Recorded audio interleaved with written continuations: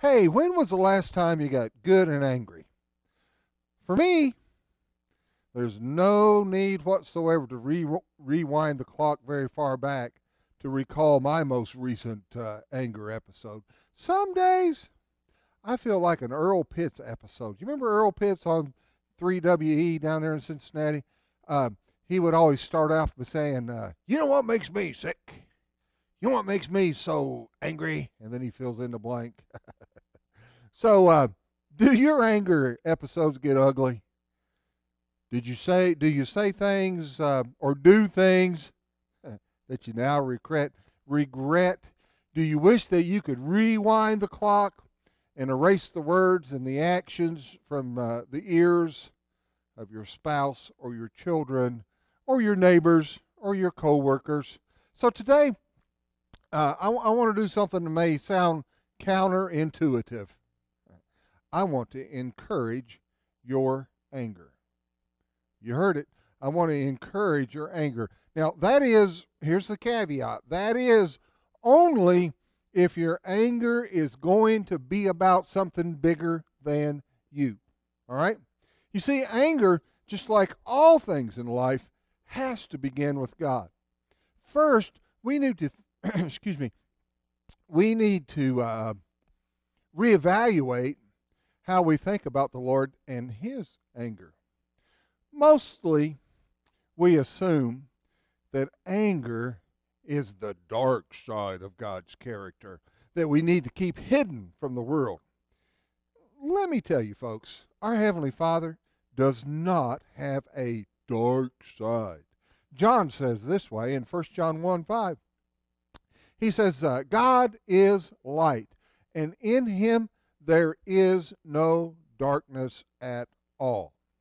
So let me just bounce a bunch of texts off of you talking about God and His anger. In Exodus is a good place to look. Exodus 32:10 says this.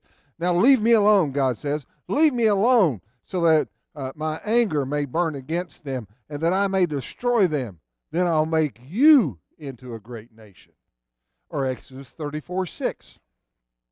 Exodus 34:6.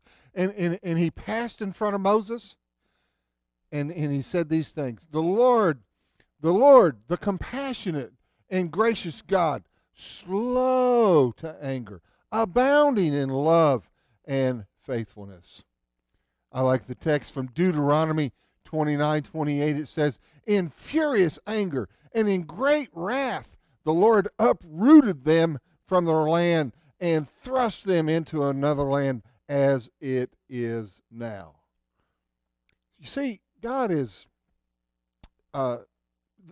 is a part of God's nature. Psalm 2 verse 12 says this, kiss the Son, lest he be angry and you be destroyed in your way, for his wrath can flare up in a moment.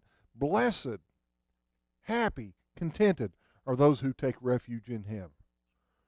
Psalm 35 says this, for his anger lasts only for a moment, but his favor may last a lifetime. Weeping may endure for a night, but rejoicing comes in the morning. And then if you read Romans 1:18, it says there that the wrath of God is being revealed from heaven against all the godlessness and wickedness of men who suppress the truth by their wickedness. And there's bunches and bunches of more texts that we can look at. Anger is one of God's most beautiful characteristics. In fact, his anger is a bright hope for the world because he is righteously angry. We can rest assured that everything sin has touched, everything sin has broken will be restored. That means we should be angry too. In a world in which nothing operates as it was intended, and where evil often has more immediate influence than good, it would be wrong for us not to be angry. You simply cannot look at the world with the eyes of truth and with a heart committed to what God says is right and good and not be good and angry at the state of things on occasion. You see, in a fallen world, Anger can be good. It can be constructive. Matter of fact, I think it can be essential.